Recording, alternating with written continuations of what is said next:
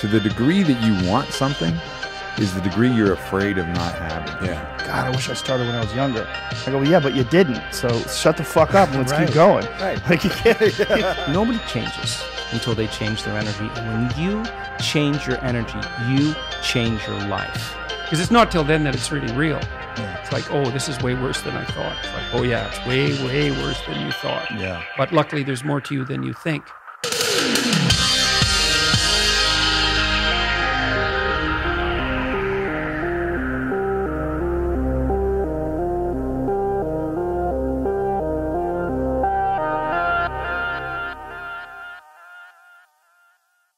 Kyle Kingsbury, my brother. My brother Aubrey. Yeah.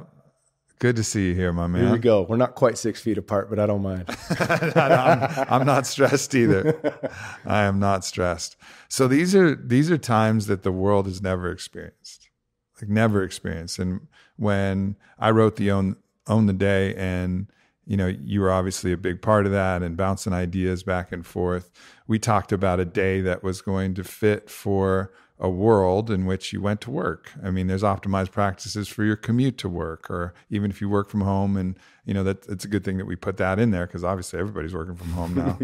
But there's just a different lens in which to look. A lot of the principles remain, but there's other different elements based on this kind of macro quarantine life, which I think this is obviously, we're going to get through this at some point, but I wouldn't be surprised if this comes back in another way. So the idea here was to try and talk about owning the day from a quarantined perspective. Like, how does that look? How is that different than, what we originally created in the optimized day? And a lot of it is similar, but some of it is different. So I guess the first question for you would be, like, what are the differences in the practices that you've engaged in now in this kind of new reality that we're in? Yeah, the first thing that comes to mind is structure, right? And your book is loaded with what is the perfect 24-hour cycle, right? And I think for a lot of people who aren't working, they're looking through the lens of, well, how do I get shit done still, right? And I did the same thing. I'm speaking from personal experience. For the first 2 weeks we're on quarantine, it was like, oh, great, I get to spend time with family. And then it was like, well, fuck, we've got an extended summer where now we're effectively homeschooling. So there's that, oh, I have to let go of this thing that isn't here anymore and I have to embrace what is. But, something that I've been talking about to the folks at Fit for Service is we all know kids need structure. If they don't have it, they go out of their fucking minds and they don't listen to you and they push back, because structure allows them with boundaries to play within boundaries and to know themselves with structure. It's no different than like a puppy. If you get a puppy and you let it know that you're the alpha male, not by beating it, but putting it on its back or just in some way, letting it know that it's safe, you're the alpha male or the alpha dog, it's not going to attack other people because it doesn't have to protect you. You're the alpha. But without that, the dog grows up and it might bite somebody, right? So, and then we know adults, they go to work, they have some form of structure. And then the elderly, what do? When they go to an old person's home, they go into hospice care, they give them a schedule so they can play within the boundaries and feel safe. And we think that skips this giant chunk of the middle of our lives. And it's not fucking true at all. We all do better with some routine and some schedule. So I think the question for me has been, how can I set that up so that each of us has some direction through the day? We have time to connect with one another, and we have time to connect to ourselves, because, whether it's conscious loving and you're thinking of things from a loving relationship or romantic relationship, all relationships need space. You have space and closeness, spaciousness, proximity. And if you're like everyone else, you're not feeling much spaciousness right now. You're feeling the proximity of your family. You're feeling the proximity of your kids. Or if you're solo, maybe that's the thing that's missing is it's all spaciousness and no proximity, no closeness. Yeah. So it's about the balance has been shifted. It's like you said, you're either with your family all the fucking time, or you're not with the people that are your chosen family, whether it's actual familial genetic bonds or, legally married bonds or whatever, but your balance, your ratio is off. Yeah. So I think creating that structure has been the biggest help for me, because And a lot of it came from this book. I mean, no, not shameless plug or not, it's fucking true. You know, what is the morning routine? And what can we do as a family that will optimize us for the rest of the day? Well, the principles are still there. Hydrate, get sunshine, movement, right? So the practices for us have been to hydrate, and we got to yell at Bear, you know, like, hey man, you got to drink your water first thing in the morning. And I'm not yelling, but I mean, it's like, we got to stay on his ass because he doesn't want to drink water. He wants breakfast, that kind of thing. We'll eat a light breakfast. We'll walk our dog. So we're getting direct sunlight. We're warming up the body. And then every other day we'll swap between morning movement or a workout we hit in the garage. And, you know, Tasha's in the 3rd trimester, so she's doing it pretty light. Bear's 4 years old and knocking out 10 pull-ups in 2 minutes. So that's cool because he loves it. That's unbelievable. He'll do 500 meters on the ski erg. And I'm not pushing him. This isn't trophy kids. This isn't anything fucking weird where I have any kind of delusions of grandeur about him being Michael Jordan or any of that shit. It's just, we are fit people. And when you work out in front of your kids, they gravitate towards the thing that you love to do. Sure. And this is a beautiful opportunity for you to do that if you have kids. Mimicry is the way that human beings learn the best. Yeah. And right now, they're from 3rd trimester to 7, they're being programmed. So why not program them with some really healthy things?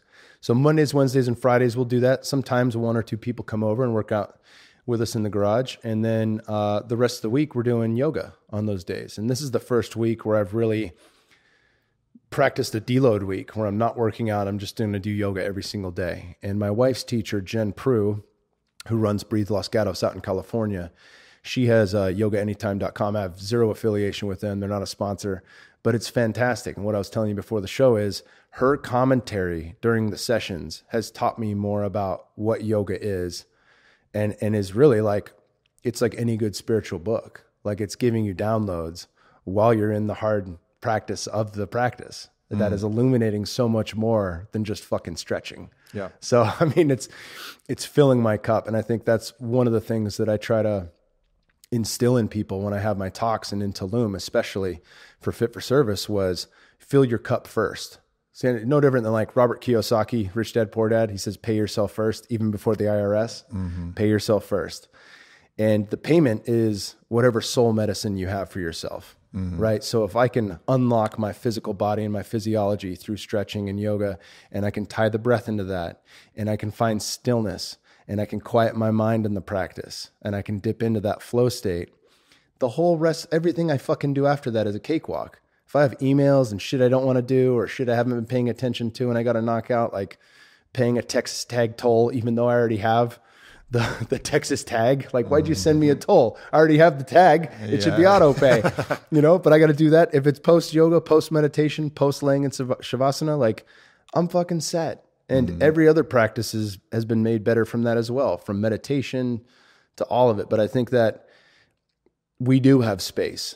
The vast majority do have space to think of what does that perfect day look like. And I think that you know, everybody talks morning routines, but even if you have a family, and sometimes Bear will do the whole yoga class with us. Sometimes he'll draw, but he's having his alone time then. Well, Tasha and I get to do yoga and connect to each other in that way. And I think that's one of the biggest changes that we've made together is dropping into that every day. First thing in the morning, we got our morning routine, and then we get to play with Bear and ride bikes and all sorts of cool shit. Yeah.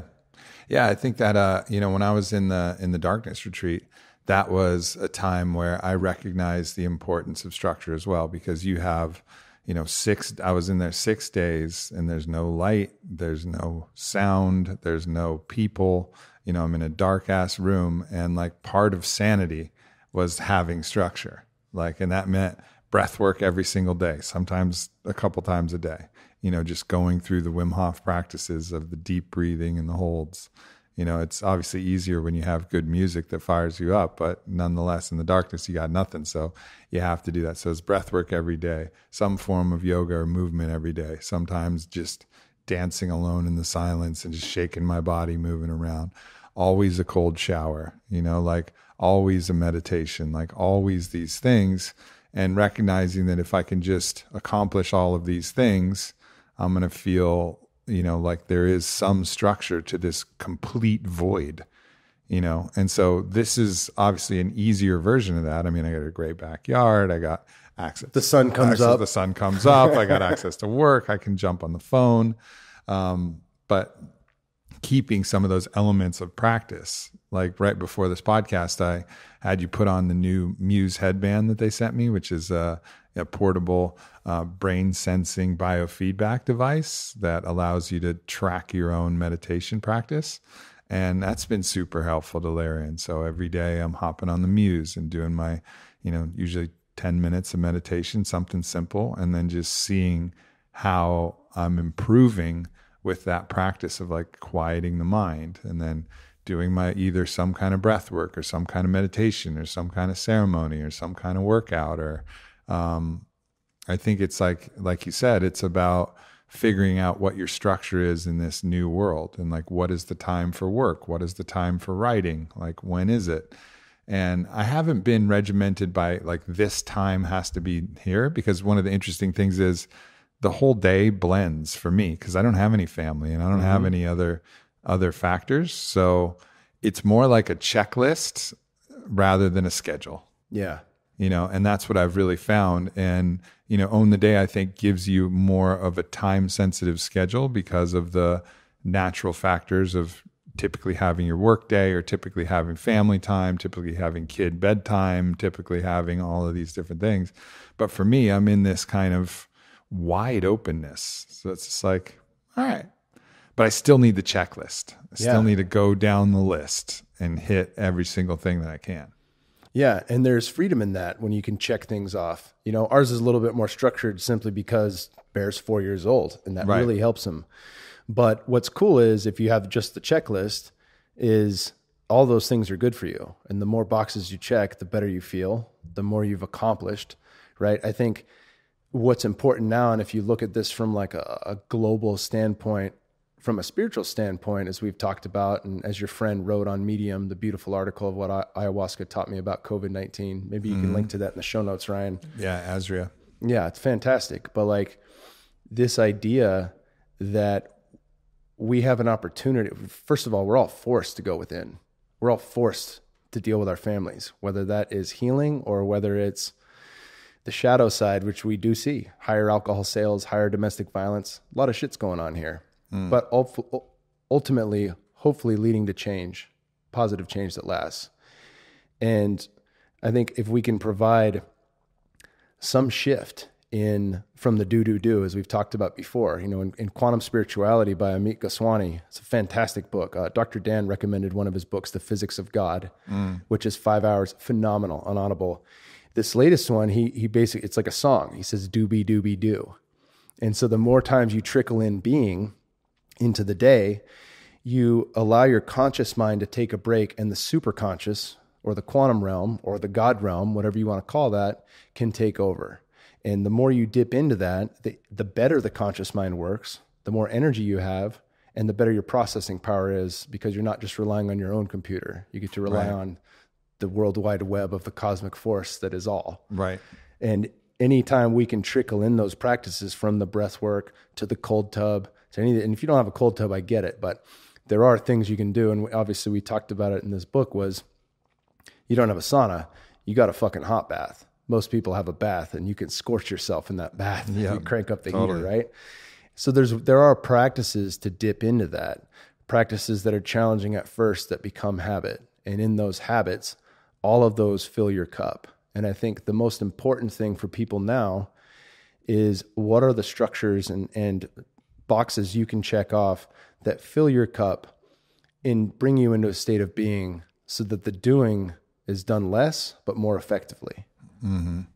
Yeah, it's the doing should flow from your being rather than the being should flow from your doing. Like, I think we get it all backwards. Like, oh, if I'm doing this, I'll be this way. So that's the way we think of it. Of like, oh, if I do yoga, I'll be in a certain way. And in some ways it can help, like the active process of meditation, or the active process of doing yoga, or the active process of working out or going in cold plunge. The doing can help and support the being.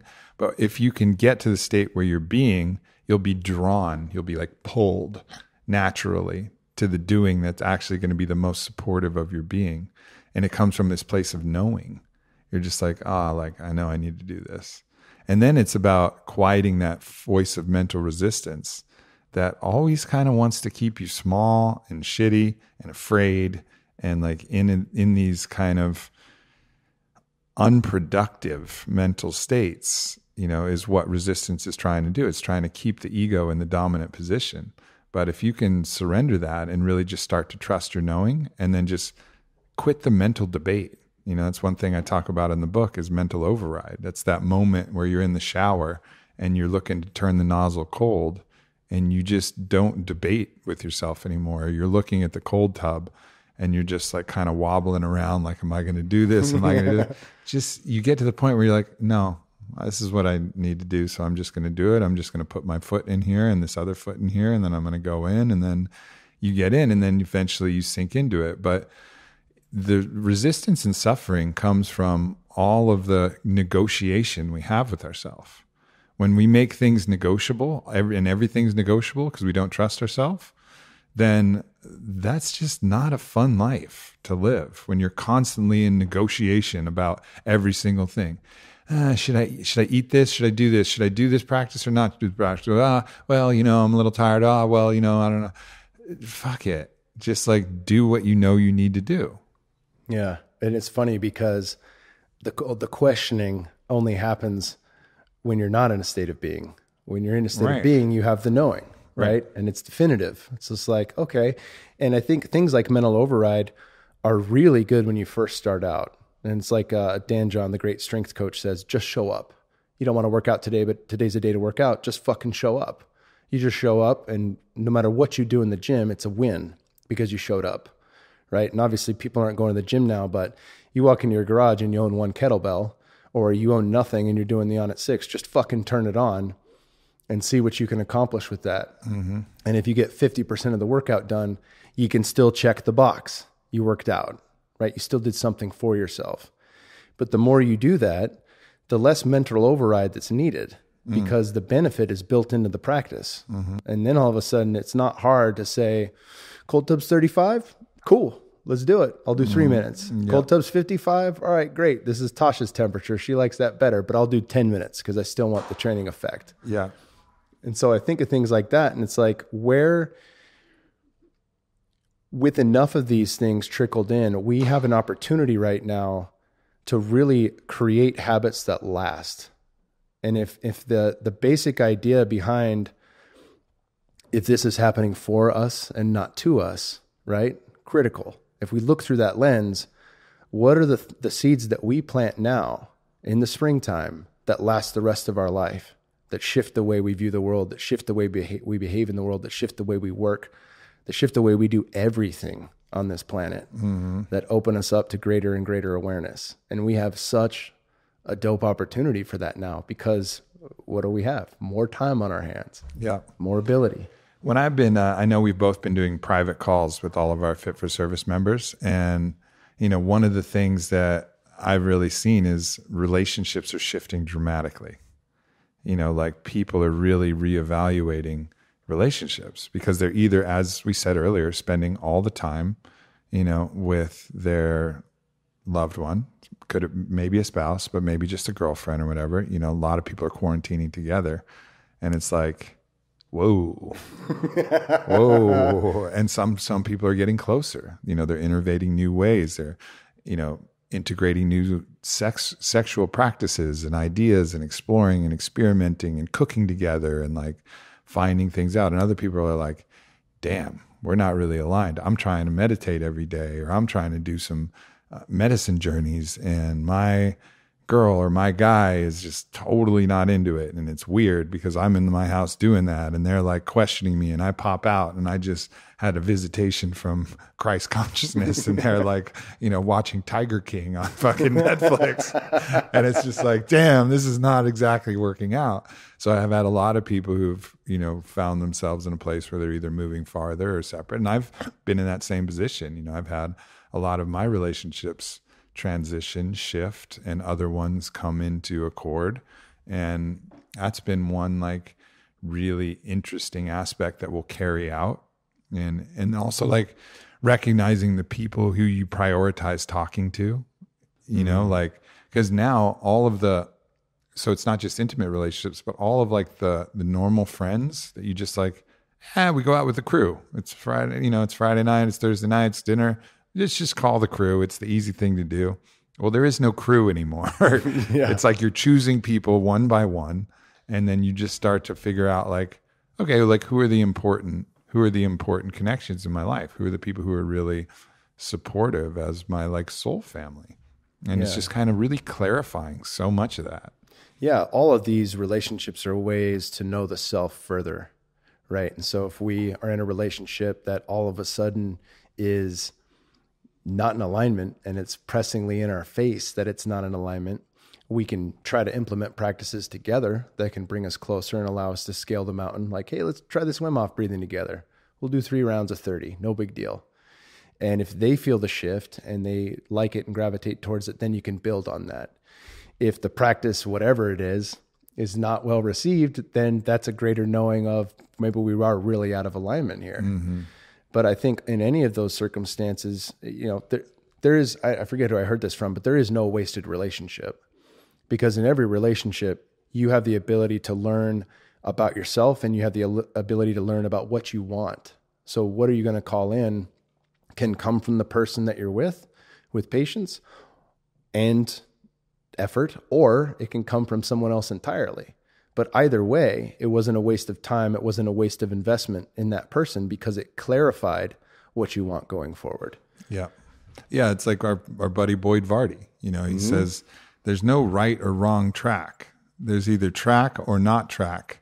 And you need to go down not track to figure out it's not track, and then that way, where the track is. Like you're still exploring, you're still tracking. And that's what we're doing. We're tracking the right accord for our life. And that's what all these practices and everything do. Like what you try them, you track them to the point where you realize like, okay, this is a track. Or you track them to the point where it's like, yeah, I just don't think that's the track. Or maybe it's not the track for me now. Like think about, like let's talk about some of these other things and let's talk about like art and like the expression of ourselves as artists. Well, my poetry has been flourishing during this time. I've always known that was a track for me, right? I've tried some painting and some drawing. It doesn't really do it for me, but music does. When I'm like playing the flute and exploring new melodies and like getting out of my head, like that's a track, and so like trying different things has been really beneficial to realize like, okay, like maybe painting isn't my thing now. Maybe it will be at some point, and it's a beautiful practice.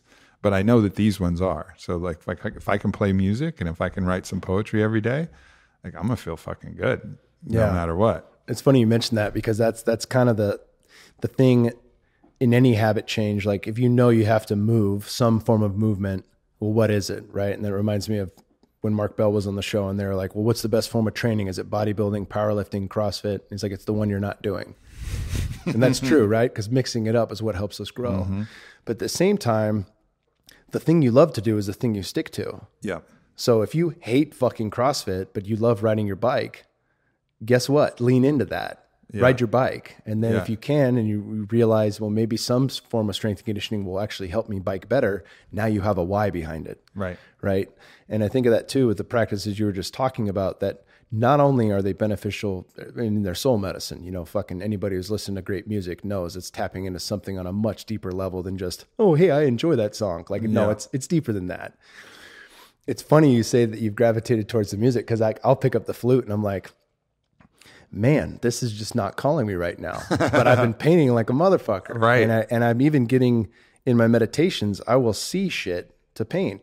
Like I will see what the next painting is even before I finish the painting I'm on. Uh-huh. And it's powerful shit that has meaning to me. Like I will know what that painting is when I look at it on the wall, especially on medicine. But you're like it's something that matters. It's on a deeper level of awareness, right? Mm-hmm. But having those things that you try them all, right? You try every practice of yoga to see which one you like. You try every practice of working out to see which one you like. And then for these creative outlets, playing music, some shit's expensive. My hand pan was $4,000. There's other ones that are much cheaper that are fucking awesome. Yeah, I got a hand pan was probably $400. Yeah. And it's still dope. It's dope as fuck. I love it. That's what made me want to get a handpan. Yeah. Right. Yeah. So things like that, like you get the instrument or any instruments, you get some painting supplies. You just try them on for size. And with that, you'll find something that you want to lean into at this time. Right. It's kind of like you might be called to purchase a book, but you're not necessarily called to finish it. And then 5 years down the road, it's still in your library and you walk by it and you're like, oh, now I'm supposed to read this. Dude, I had the fucking craziest experience with that. So I've had the pocket size Stephen Mitchell translation of the Tao Te Ching, and I've just had it. It's one of the books that I like keep on the toilet, you know, just in case like somebody wants to take a shit and read it. You know, it's like it's like that size. It's small. And I would flip through and I'd be like, yeah, cool, you know, like Taoism, whatever. Now I open it up, and it's been probably 8 years, 10 years since I've read, you know, Lao Tzu's teachings, and I read it, and every single one just blows my fucking mind. And I'm like, oh, I guess I'm ready for this now. Yeah, that just goes back to divine timing, or I mean, the high self timing if you're not into that shit. But yeah, it is something that is, you know, it's perfect for you in the perfect moment of your life when you're ready and you're able to receive. Like we had those Onnit posters of Dwayne Bang Ludwig with Boss Rutan, and it says, when the student is ready, the master appears, right? The old quote, samurai quote. And it's like, there's no question that's the case. And it's that's the case with your living library, which is a live, conscious thing in my mind that will speak to you at the exact right moment for you to receive the message. That way you're not just thumbing through it saying, oh yeah, I get it. It's like, no, like this does matter. There's a dope book that Czech turned me on to called Finite and Infinite Games. Oh yeah, by James Cars. It's incredible. I listened to it on Audible when I was in LA, and I was like, damn, this book is special. And same thing. I was like, I walked by it and I have the paperback. I was like, let me just open this. And it is, you know, he had a podcast on Living 4D with Czech, and Czech basically says like, it's very much seems like a Taoist parable, you know, and he's like, oh, it is. And it was cool that Czech recognized that. But as I started reading it, you know, each verse is numbered like the Tao Te Ching. And you get through it and you're just like, oh, fuck. Like there's parts that I'll read one section and I'll meditate on it for 3 fucking days. Like it sticks like that. You know, it's like that deep of downloads. Yeah. I want to go get this book. We're going to pause this podcast for a second because I want to get this little book I have, and I want to read a section from it. Oh, yeah. Okay. So this is verse 1 in this translation, this pocket translation. And I would read this and I would be like, I don't fucking understand this. This doesn't make sense. So I'll read it. The Tao that can be told is not the eternal Tao. The name that can be named is not the eternal name. The unnameable is the eternally real. Naming is the origin of all particular things. Free from desire, you realize the mystery. Caught in desire, you see only the manifestations.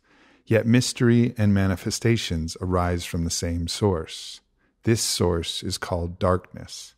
Darkness within darkness, the gateway to all understanding. And so I was like, back then I was like, okay, what is that? But now like every single thing, I'm like, oh, shit. Like I get it. Like that pregnant void that Joe Dispenza's been talking about, like my own experience in the darkness, like understanding the difference between the mystery and the manifestation and how they are same, but there's an undercurrent underneath there that Lao Tzu calls the Tao. Some might call it God. But, you know, Lao Tzu goes on to say that he describes it as something else. He says, this is verse 4, the Tao is like a well, used but never used up. It is like the eternal void, filled with infinite possibilities. It is hidden but always present. I don't know who gave birth to it. It is older than God. And it's like, damn. Oh, damn.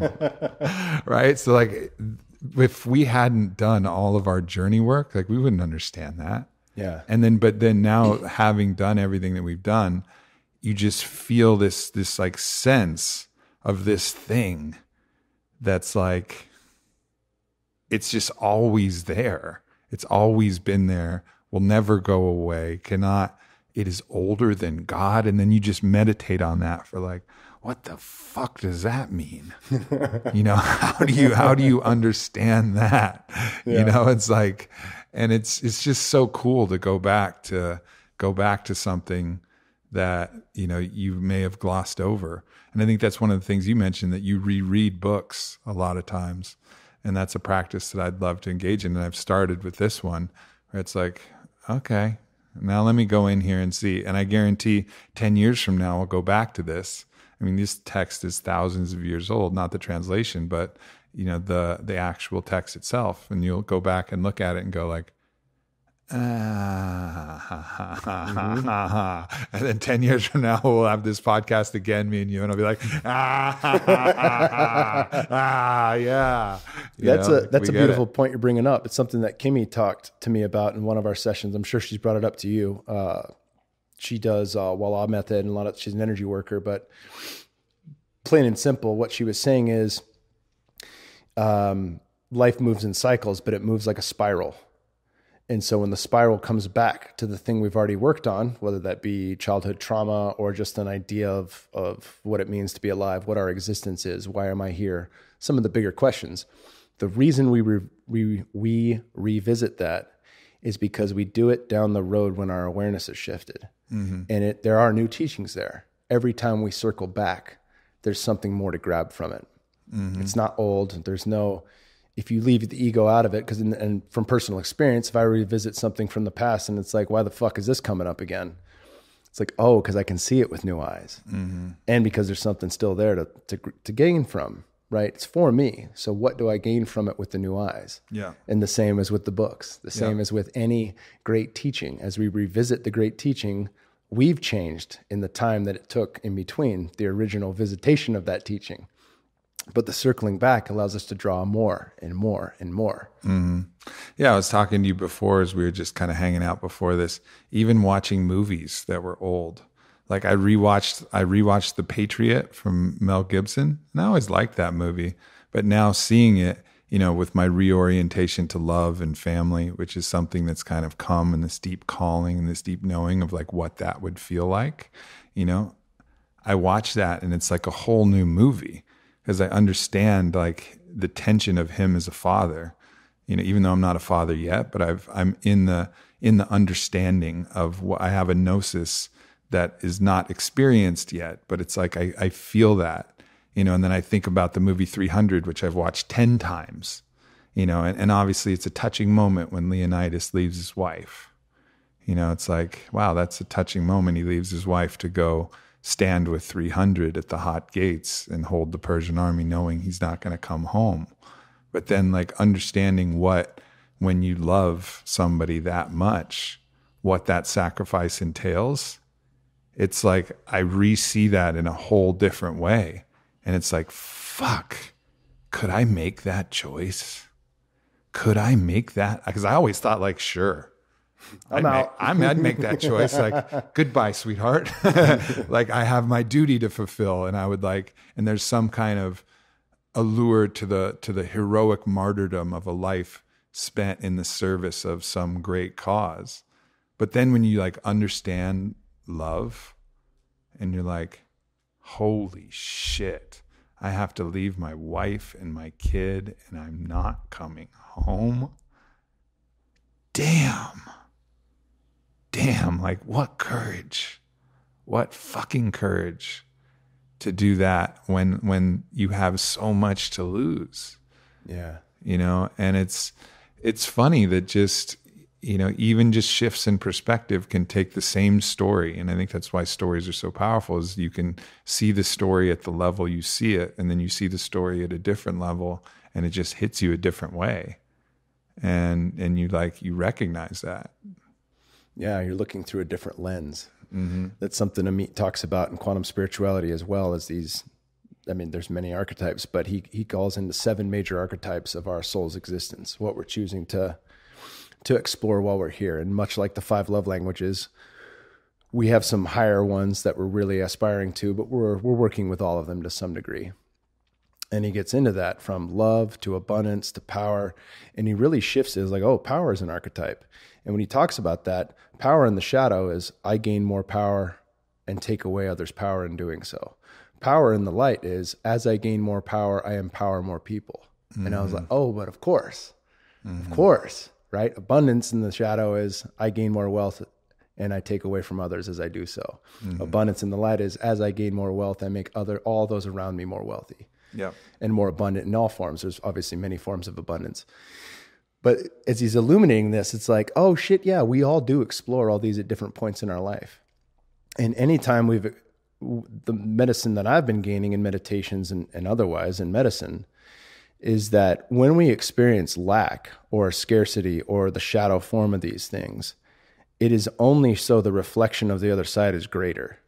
It's if you've experienced a lack of power or feeling disempowered or unempowered, it's so you can know that slingshot back to the other side of that coin, right? So you have a deeper awareness around what it means to be in your power and what it means to be not in your power. Mm-hmm. And when you've experienced lack and eating Spam growing up with mac and cheese to now having grass-fed beef every fucking night and all, the luxuries that I've acquired through help and through hard work, it's like, yeah, I get both sides of the coin now. So, and then I think that not only leads to compassion for others who aren't there yet, but a need to solve those problems for others too. How can I be of service?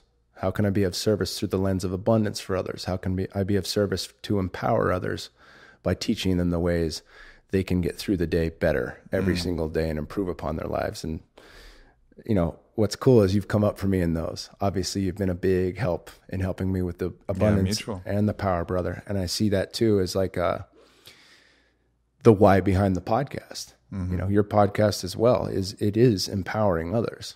And what a fucking beautiful time for people to tune into that, to know like these are things we gain that go well beyond. Even if you don't read the books we recommend, there are pieces you can take from that to implement that are empowering. Yeah. Yeah. And then when you get to those different shifts and you have those different shifts in frequencies, that's when the highlights in relationships that are in discord, that are not in alignment, really get highlighted, right? So Paul Selig, a teacher to both of us and a spiritual master, he talks about, if you hold someone in judgment, he uses the metaphor by putting them in the cave. You put them in the cave of judgment and you put them in the judgment. You cannot put them in the cave without going in the cave yourself, right? So anybody that you hold in darkness, you hold yourself in darkness, because of the connection that we all have and the way that the mind works. You cannot cast another in darkness without casting yourself in darkness. So then you're around somebody who's really judgmental and really holding on to grievances and seeing only the darkness and only the shadow and only the judgment. And it's like nails on a chalkboard. Yeah. You're like, whereas like some years ago, you might be like, yeah, that fucking person, like, fuck that, like whatever, they can go fuck themselves. But then now you're around that and you're like, I can't, like I respect I respect that you're at this level of understanding and that you're holding these judgments, and I'm not judging you for that, but being in that energy field is just like two magnets that are in like the opposite or the same kind of pole that is just repelling each other. It's not supportive to where you're at. And you can overcome that by seeing them in a different way.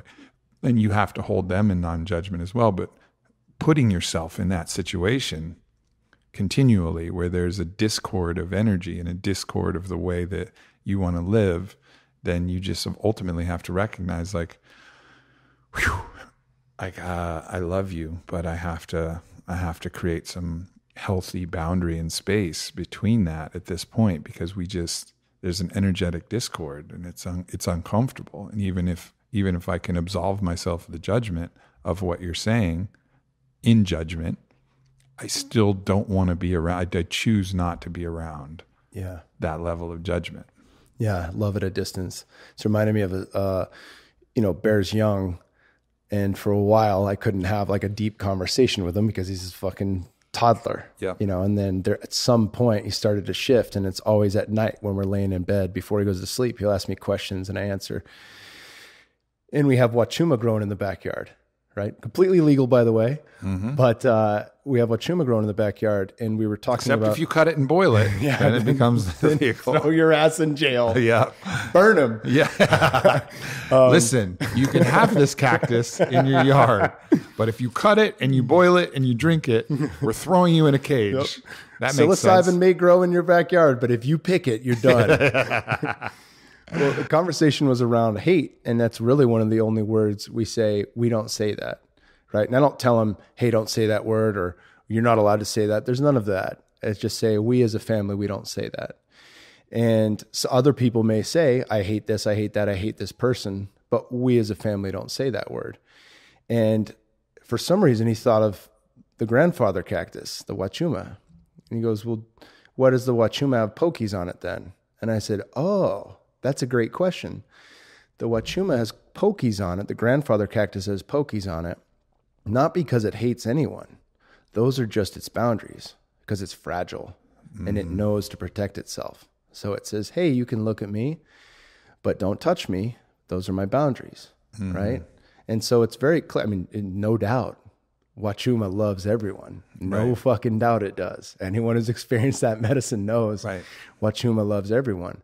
And that's not an airy-fairy woo-woo thing to fucking say. Experience it for yourself. But it does have its protection up. It does have some boundaries. And I think, obviously you experienced that with the rose medicine. Yep. That's critically important for people. So you're not bending over backwards to anything in life that no longer serves you. And a lot of these things, whether it be relationship or friends or or a job you have, they serve us to a point, but through our awakening, we see, oh, this no longer serves me. Well, what do you do at that point? You have to make changes, because as you become aware, there's no going back to the unawareness. There's no, why did I take the red pill? Let me take the blue pill. Like, you're fucking there. And the more you ignore it, the more it's in your face. Like Paul Chek was talking about on my podcast, if you try to have an out-of-body experience on medicine or without, and you haven't tended the needs of your body's like a dog. It's going to keep barking at you, and you can't ignore that bark because it keeps getting louder, right? Yeah.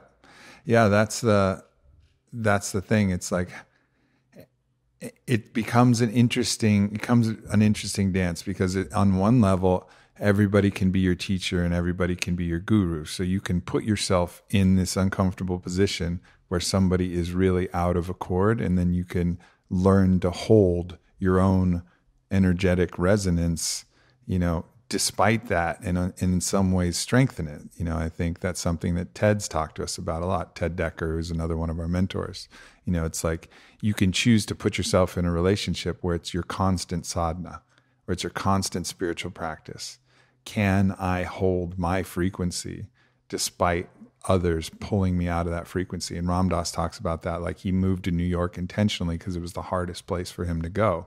And I think there is a virtue in that path, but then there's also the virtue in like, okay, I could really put all my energy into like dealing with this challenging thing. And there's a time for that. And then there's also like, or maybe I'll just chill in Colorado for a little while, and like be around the places that are really supportive. And it's just it's a humble recognition of our own fragility.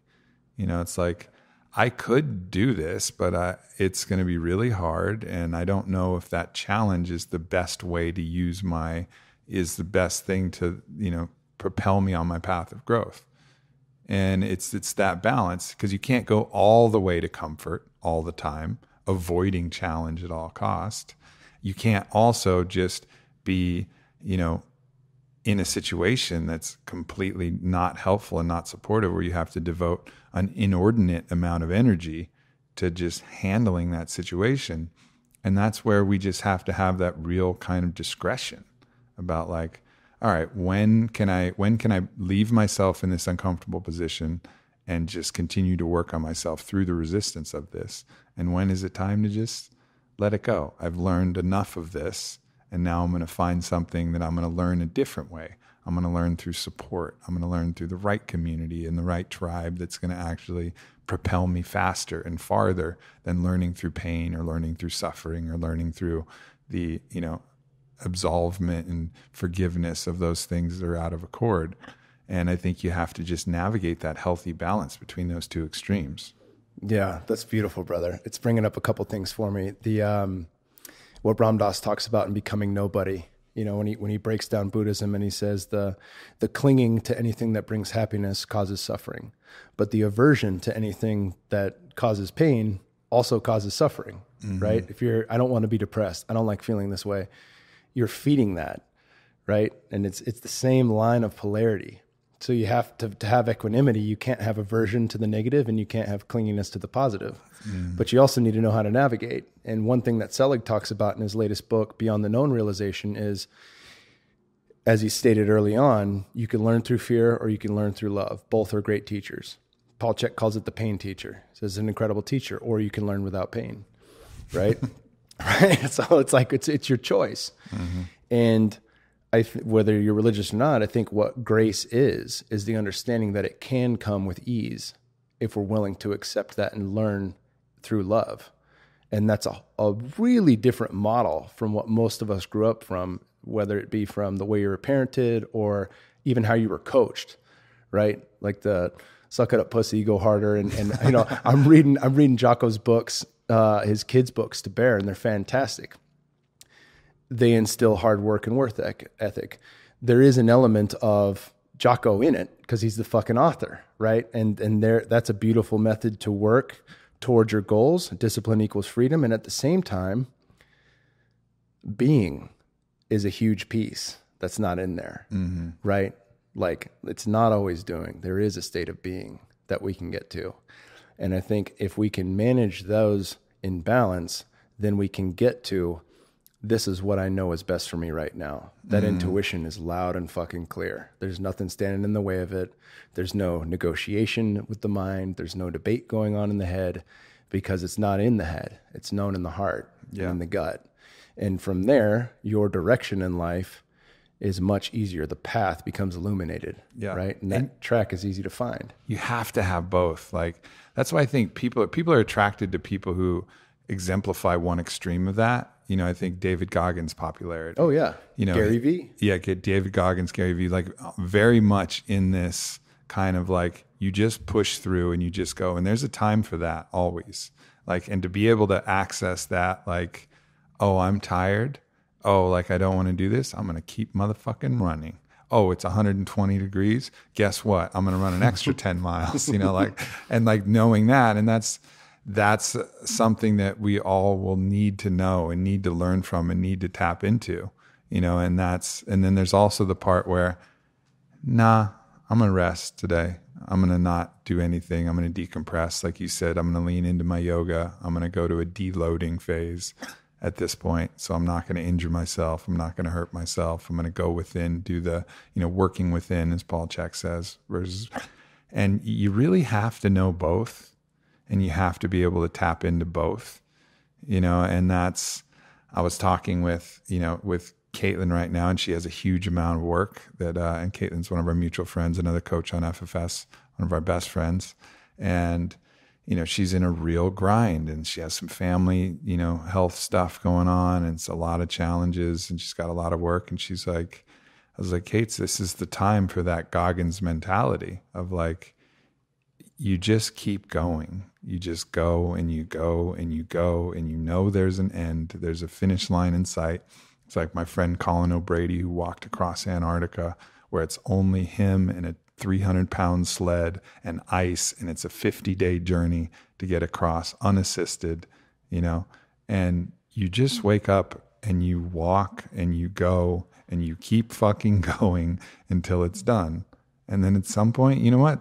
You're not going to be in Antarctica. You're going to be chilling with your girl, and you're going to be fucking relaxing, and you're going to be watching Netflix and cuddling and like having hot tea and like doing this other thing and like meditating and going through the whole thing. Both. You got to know both to be like a really balanced human and to get the maximum out of this experience. You can't avoid one or the other, and I think have the maximum experience in life. Yeah. Yeah. It's like you explore, Jen was talking about that in the yoga session today. We explore the outer boundaries in all directions just so we can find where our center is. Mm-hmm. Right. And then that's a beautiful way to know that, rather than just, let me just shoot right for the middle. It's like, okay, yeah, for sure. But if you spend time in the extremes, that's a way to know yourself as well. Mm-hmm. And then from there, you can know the middle path much greater.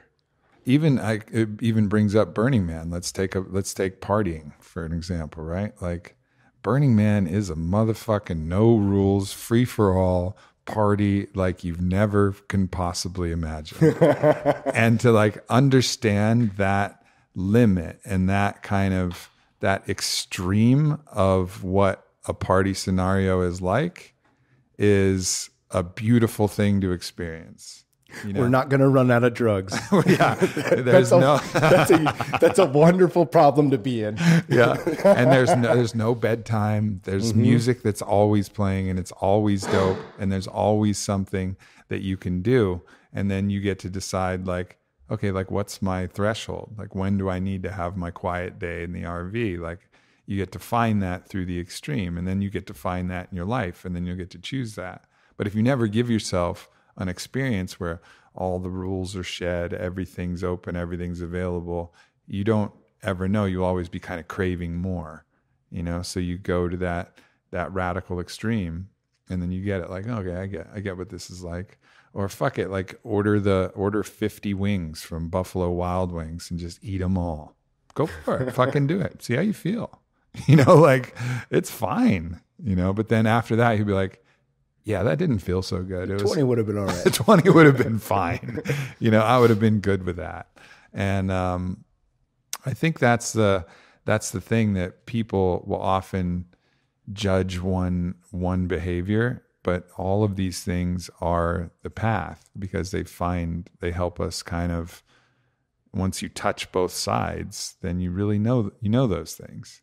You know, like, all right, I know what it's like to hardly sleep and be partying in the desert for 5 days. And I know that it takes me 3 weeks to recover and come back to fucking normal. And it was worth it, but I'm not going to do that all the time. You know, I know that. I know that path, and I know the other path. I know the darkness, raw vegan, isolation, you know, by myself, alone in Patagonia. I know these other isolation practices too. And I'm like, all right, yeah, that's good. Not going to do that all the time either. Yeah. And then I think that's I think probably one of the biggest things that I would offer to people is, like, know the extremes. Like, you want to know what it feels like to be keto, like, really do it. Don't just like have a few keto cookies and then go on and eat your spaghetti. Like, go for it. Like, feel it. Like, feel what nutritional ketosis feels like.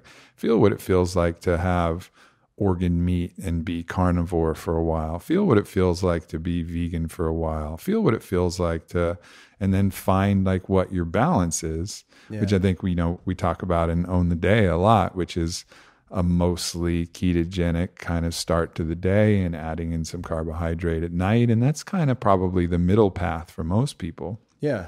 But you appreciate it when you understand, like, all right, here's what it feels like when I go all the way. I got tons of energy, but I don't sleep as good, and, like, I'm not going to sustain that forever. And then here's this other path that's just eating all carbohydrates, and I'm exhausted all the time, and I'm taking naps, and I'm drinking coffee, and I can hardly stay awake. And I'm like, well, that's not it either. All right, so let me find the thing that's going to be the most supportive for me, usually. Yeah.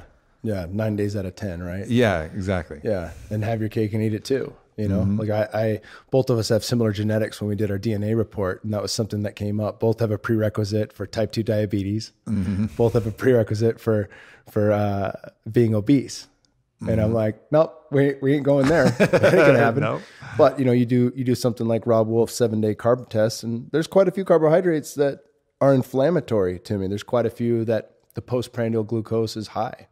Doesn't mean I'm never going to have white rice. If I go to fucking sushi, I'm eating sushi. I'm having white rice. Mm-hmm. Plain and simple. I'm not just going to stick to sashimi. I want rolls. Yeah. You know, so what can I do to manage that better? Oh, I'll work out that day. Yeah. I'll create a carb deficiency by not having carbohydrates during the day. So when I eat them at night, it's feeding my liver and my muscle, right? But those those things are learned through the experience of no carbohydrates, and then all the carbohydrates, and then where's it in between? What time of day? All those things matter, but it is that it's, I think with most things in life, it's just getting curious about it. Yeah. Like, oh, hey, I want to know more about this thing. Right. And so then let me try it. Right. It's Bruce Lee, and this goes against kind of the do model, but not from his lens. If you understand it, it's not enough to know, we must do, right? So you read a book, you figure out some things. Where's the practice, right? Where do you start to implement that? You do 30 grams of mushrooms. What changed your life after that? Did you actually change it, or did you have revelations that didn't be made manifest, right? You have to start to put things into your daily calendar that shift you in a way where you look back at the 30-gram dose or the darkness retreat or whatever the case is, and you go, oh, that actually did change X, Y, and Z in my life. Here's the evidence of it. Here's how I live differently. And it doesn't have to be darkness or 30 grams. It can be a gram, and it could be a 24-hour fast or whatever, It could be sitting in a cave for a day. It could be any of those practices, but what actually changes going forward is what makes the difference. Yeah. I think about it in terms of relationship too, because I'm coming off a 6-year, wildly polyamorous, relationship. Pretty wild. and that taught me so much about myself, put me through heaven and hell to such a strong degree that now I'm so clear that what I'm craving is like a sacred union with a person. And I don't ascribe to the boundaries and the kind of ideas of, is this monogamy or not monogamy, whatever, like it doesn't matter. But this idea of this kind of love free for all for me is like, yeah, I tried that. And perhaps the circumstances of that particular situation could be tweaked, and it could be an accretive path that I would potentially explore in the future. But I did that. I've learned my things. And now I know what my next track is. My next track is a union with a person that's so sacred and like so important that I'm not drawn to that anymore. But would I have ever gotten to that if I didn't experience the other? Nope. No, not at all. I would have always been like wondering, like, what would it have been You'd have like? question marks above your head like Mario Kart. Yeah, exactly. And everywhere you go. That's what you don't want. You don't want to have all of those question marks that haunt you. They will fucking haunt you if you haven't really gone out and like checked it out. Now, there's some things that you maybe don't want to experience. Like maybe you don't want to try heroin for a couple weeks. It's a bit Probably risky. a good idea. It's a bit risky. Maybe you don't want to rip the meth pipe. Yeah, you probably don't want to rip the meth pipe. Like some things you just got to let go. And you got to be like, look, I have respect for this thing because it's so gnarly that even though it is an experience and I'm a human being and I like to experience, I'm never going to shoot up hair. You're never going to see me with a fucking rubber band around my arm and heating up a spoon. And if you do, please just slap the fuck out of me because it's a bad idea. You know what I mean? Granted though, like I have an antique opium pipe, and if somehow somebody just kind of loaded that up and my 200-year-old opium dragon pipe was loaded, I would be like, yeah, fuck it. I'll take a puff. Like I'll hit that thing once and see what that's like. And that may sound reckless and that may sound stupid and but I think for me, it's just everybody has to decide where their boundaries are. And I do so much crave the knowledge of experience, but also have the respect. So while heroin is in the never category, opium would be in the, yeah, I'd try that shit. Dude, that's pulling up a couple of memories from college where I smoked black tar once out of a bong and Red Rock opium. And it was fucking amazing. Now, keep in mind, I'm a person who, if I have too much kratom, I'll throw up. My head will spin. I snorted an Oxycontin once and threw up for hours. Like I'm very low tolerance to that. Psychedelics, different ball game, but very low tolerance to any opiates. And just having like one hit of each from a bong, there was really no side effects. And I'm not condoning like, all right, everybody, let's go try black tar fucking opium or Red Rock. It's like, no, but I think it's important to what you're talking about here on the bigger picture is what is the never? What is the gray category? You know, and then what is the yes? Yeah. Right. And then figuring that out for yourself and then playing with those boundaries, you know, not playing with the never, but playing within the boundaries of maybe, you know, and that answers a lot of questions for you. You know, it's a way to know yourself even further. I think about that with cocaine. Like 12 years ago, you know, there was about a year stretch where probably during that year stretch, I would take a bump of coke, probably 5-6 times in my life.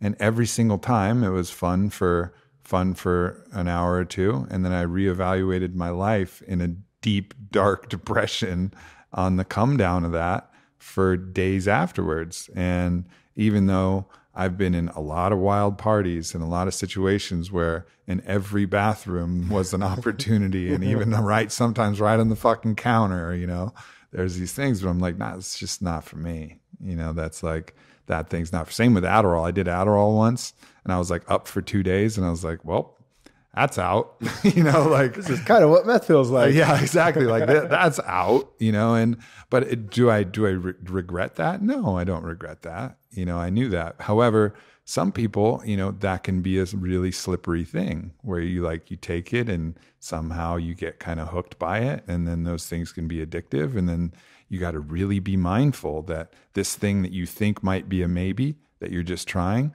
that maybe can then very quickly compel you into an addiction that becomes a problem. It becomes a dependency. Yeah. And that's a big issue, whether it's an opiate or whether it's a stimulant or whether it's whatever. And so the process of checking yourself by like fasting, you know, even both of us, we love our tobacco, but like, it's good every once in a while to not bring the can of snus where we go and be like, can I do this? Turn the cameras away from my can of snus that's on the table right now. I mean, I got my little thing I've been sucking on right here, right? But like, there's been periods where I just need to know that I can go a couple days without it. Because otherwise, I'm not using it, it's using me. Yeah. You know, it's same with alcohol, same with coffee. And it's like, these things are not things that I'm going to probably disengage from forever, but you gotta have the humility.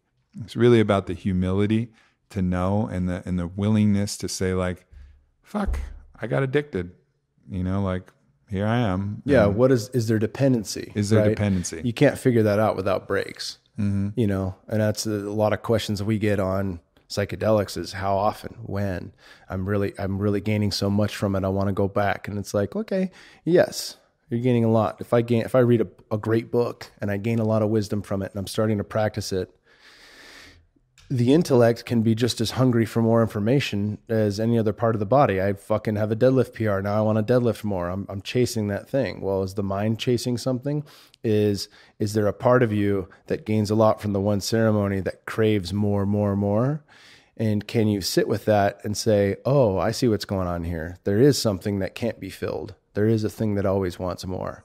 Can I shift from that? And if I take a break and give it space, will it then be more valuable when I come back? The answer is usually yes, right? You give space to the medicine, whatever it is, you're going to come back to it and it's going to have its full force. You start stacking these things pretty close proximity and they start to lose their luster.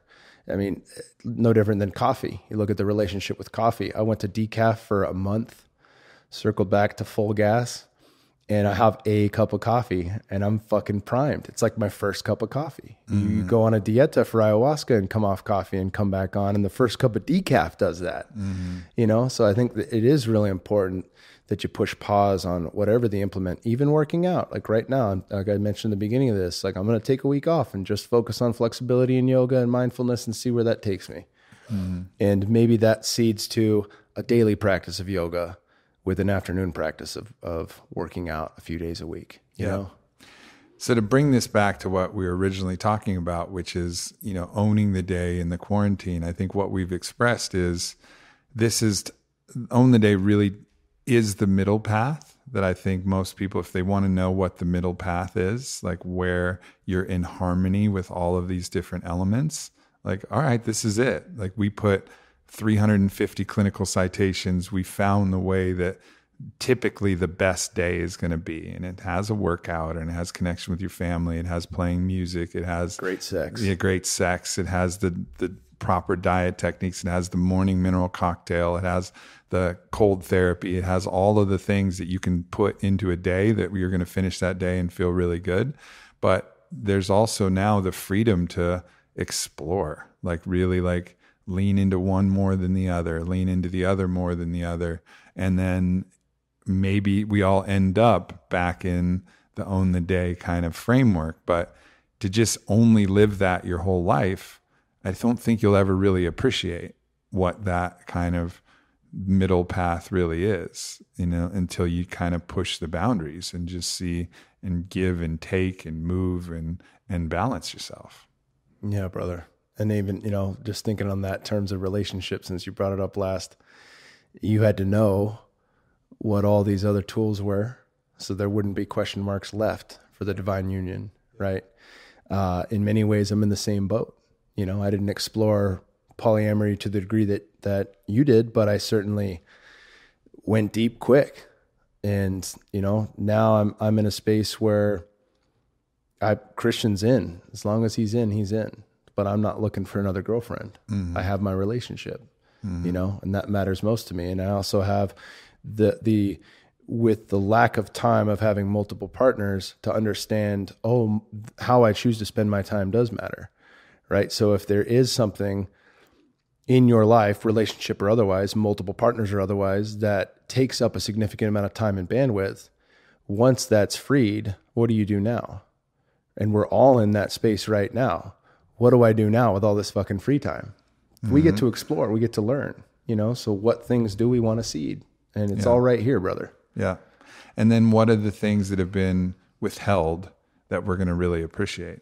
Yeah. Concerts, you know, like dinner parties, you know, going out and booking that table for 8 at your favorite restaurant and sharing a bottle of wine and telling stories and hanging out. And like, you can take that shit for granted. It's always been fun, but man, is that going to be good after this? This is a fast.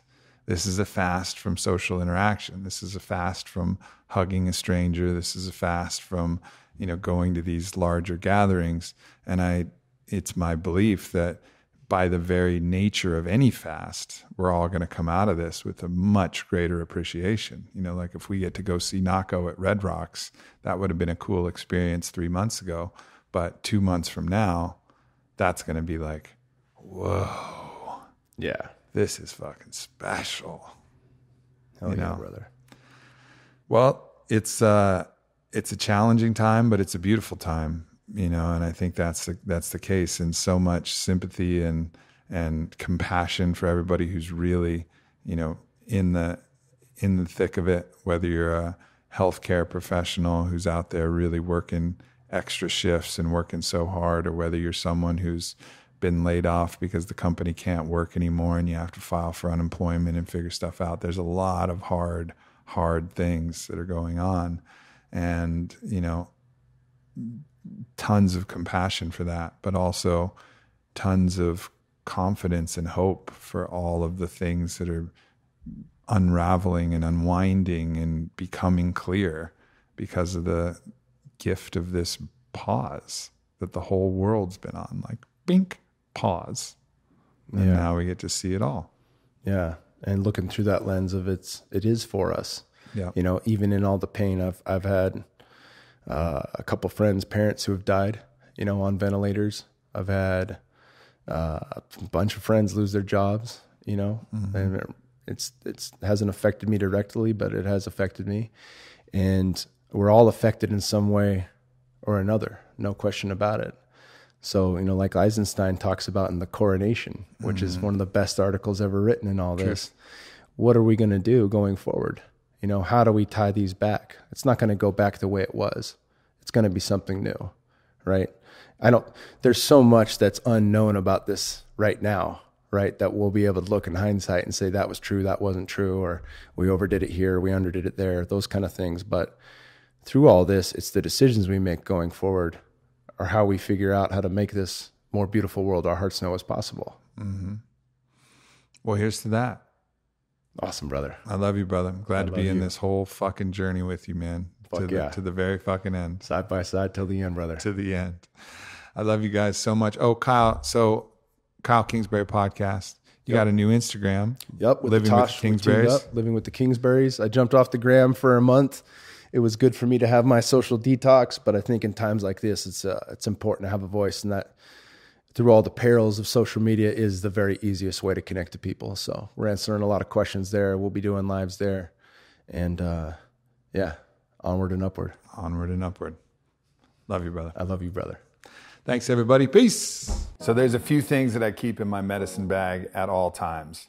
And I've been prone to having sore throats since I was a kid. Like, I remember getting strep throat when I was younger. I remember getting all kinds of things happening where there'd be nasal drainage and my throat would be sore. Or when I've been an adult, just talking a bunch, doing a bunch of podcasts or anything, having a sore throat is like an issue, or a scratchy throat, or any kind of irritated throat. And I have not found a single better thing in my entire life to use than the Beekeeper's Naturals Propolis throat spray. Now, propolis is great for you to begin with, but it just works. Like, nothing feels better for your throat. And that doesn't matter if you're waking up in the middle of the night and you're just feeling that kind of irritation in your throat and you take a swig of water and then spray this in your throat, or if you just want to clear out your voice so that you can perform in any way that you want. There's literally nothing better than this. So it just goes with me everywhere. Just in case I need it, I know I want to have this in my medicine bag. So it's simple. You just open your mouth, spray it in 4 times, and it just soothes and coats the throat. Like, I don't know what the bees are doing, but they're making some magic shit. And I just really appreciate Beekeeper's Naturals producing the highest quality products that they possibly can from the bees, so that the bees can help support us. And then hopefully we stop fucking around with the Earth's environment and we can help those bees out too. So it becomes a symbiotic relationship, bees and us and bees. And we're not just stinging each other, literally and metaphorically. So check it out. Go to beekeepersnaturals.com/Aubrey, save 15%, and make sure you just have this in your medicine bag. It's clutch, it's crucial, and they got a bunch of other cool shit too. So beekeepersnaturals.com/Aubrey. If you enjoyed this video, please make sure to subscribe. Also, share with any friend that you think might benefit from it. And lastly, go to aubreymarcus.com, sign up for my newsletter diary, and you won't miss a thing.